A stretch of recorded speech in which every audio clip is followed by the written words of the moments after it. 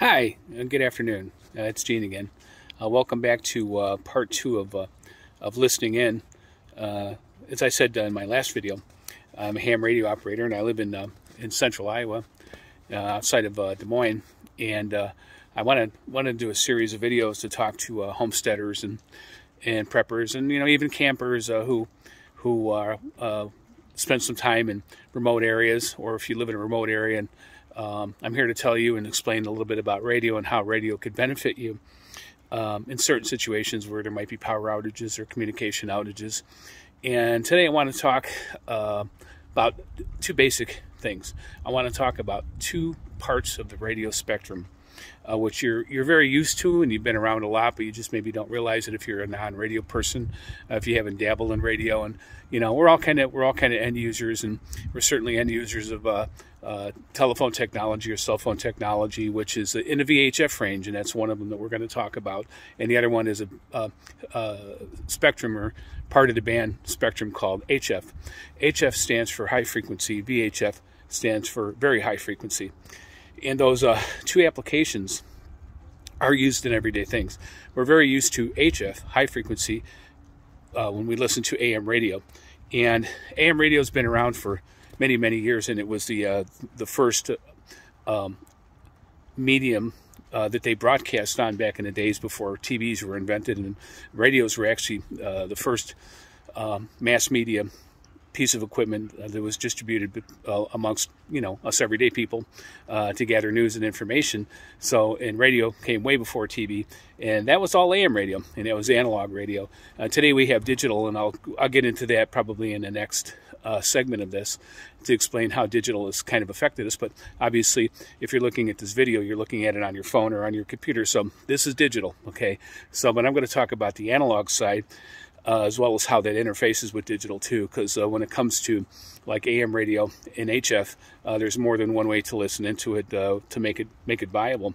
And today, again, I'm going to talk a little bit more about antennas, so you understand antennas and how antennas are used. Mainly today, I'm going to talk about receiving, being a receiver, like you would every day.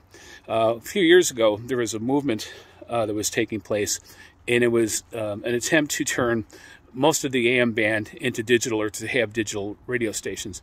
And this is probably back in the 90s when this started, and there was an organization, a couple organizations that were trying to make the transition for AM radio to move to digital, so they can obviously gather up that radio spectrum and use it for other things, such as internet. But that never happened. It kind of stalled out, and it kind of fell on its face, and we never heard about it again. It may still be out there somewhere, but not like it was.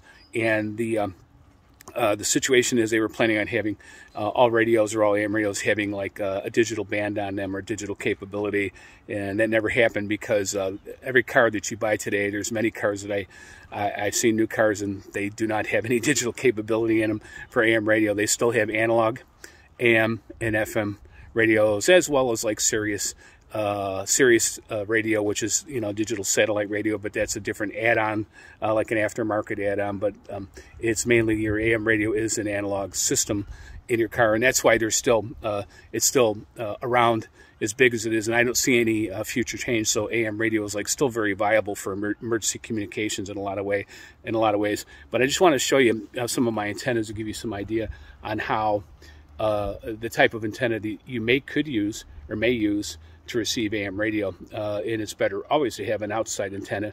And there's three things about radio communications that all of you need to know, that ham radio operators and radio people learn when they get into radio. Is there's three special things, and it's called antenna, antenna, and antenna. So antennas are everything, and that's why I'm trying to explain that a little bit to you. But I'm going to go back in an area here, and I'm going to show you two basic antenna systems. I talked about my ham radio system, which is a long wire, and this is the balloon, which is for a balanced line for the HF, my ham radio, and I'll show you that later. But alongside of that is this antenna, and you'll see it has a little box with a switch on it, and it's diamond shaped, and I put it on this piece of conduit to act as an antenna mast, and this receives both AM radio and shortwave. So this actually acts as a shortwave antenna, and not so great on shortwave. We could do a better job. In fact, I'm planning on switching this this antenna out for a long wire as soon as the weather gets a little bit better, but it does a pretty good job of receiving AM, especially local AM. And this runs into my shack through here, kind of goes in through the window over there where all the wires are at.